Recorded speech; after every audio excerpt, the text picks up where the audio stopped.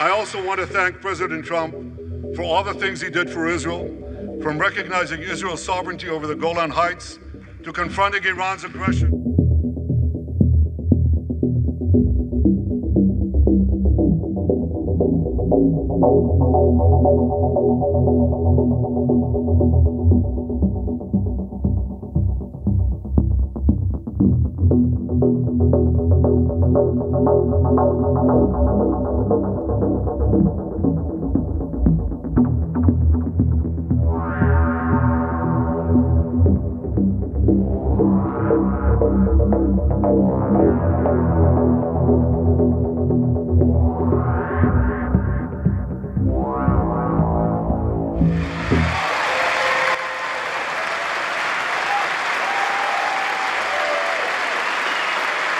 Israel will fight until we destroy Hamas's military capabilities, end its rule in Gaza, and bring all our hostages home.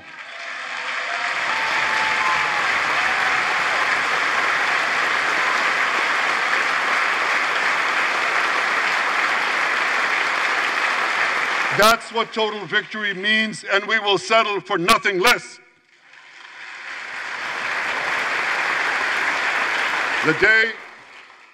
The day after we defeat Hamas, a new Gaza can emerge.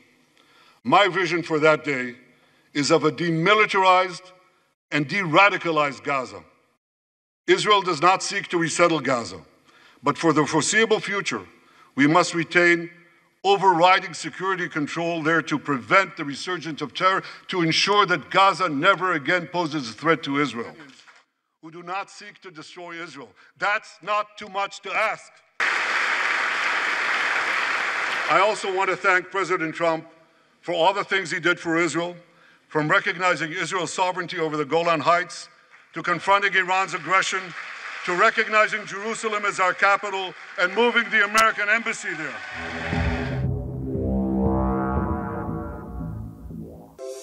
Di antara banyak sumber informasi, kami layak dipercaya. Karena kami menggali lebih dalam,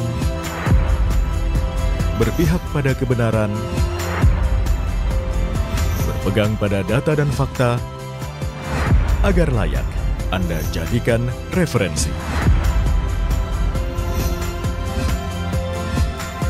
Kompas TV, independen, terpercaya.